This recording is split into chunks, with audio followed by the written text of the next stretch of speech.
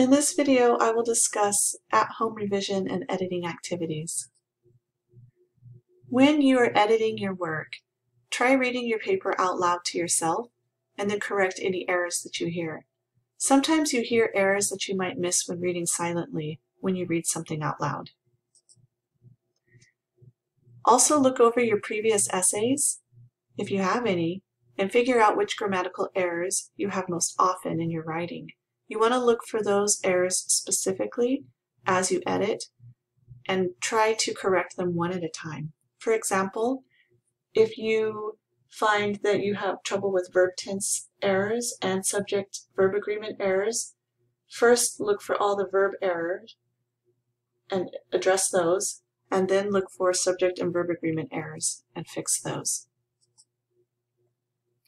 Use spell check, and that can be your friend as far as editing misspelled words.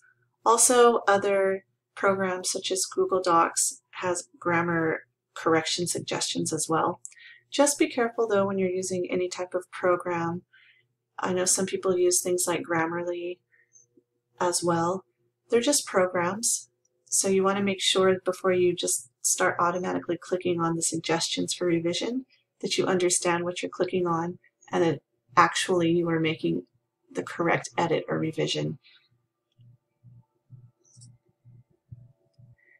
You can also try reading your paper backward, so you will begin with the last sentence in your essay and work backwards to correct any errors, sentence by sentence.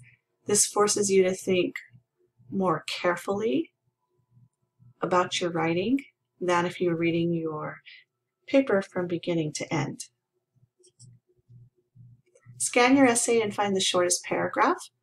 Develop this paragraph with details and examples. Now we've moved into more of the revision part of editing and revising. Consider which elements you can add, delete, move around, and replace in your essay. For example, are there any specific examples that you can add to make your ideas better supported? Are there particular paragraphs or sentences that need to be moved around so the organization and the flow of ideas make better sense? Or do you have anything that's repetitious that can be deleted?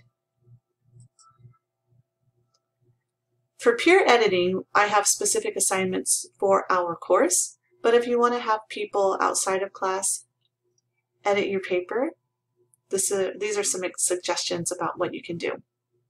Give your paper to 3 other people. Ask them to write any questions they have about the content of the paper in the margins. Remember, questions that begin with who, what, where, when, why, and how are good to create open-ended questions, so you get more of a yes, no answer out of the question. You could try giving your paper to 3 other people and have them circle any spelling errors that they see, but it's your job to correct the spelling. Give your paper to another 3 people or another person and have them make a list of 3 things they liked in the essay and 3 things they think need improvement. And give your paper to another person and ask them to write a letter to you about your essay. You can give your paper to a friend and ask your friend to put a question mark next to any unclear areas and then ask questions to indicate what in fact is unclear. And that concludes this presentation. Thank you.